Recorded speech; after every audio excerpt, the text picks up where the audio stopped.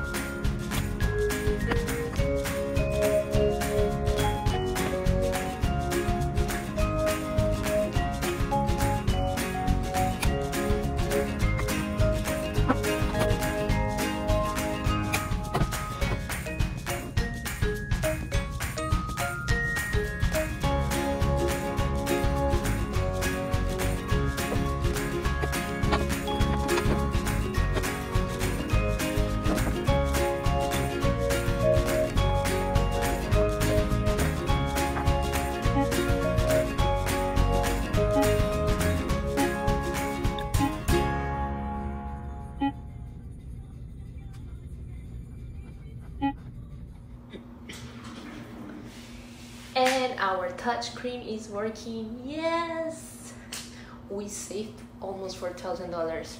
That's awesome. I know the company doesn't see that, but well, that makes me happy anyways. Thank you for watching the video, and I'll be posting more videos. Don't forget to subscribe. Bye.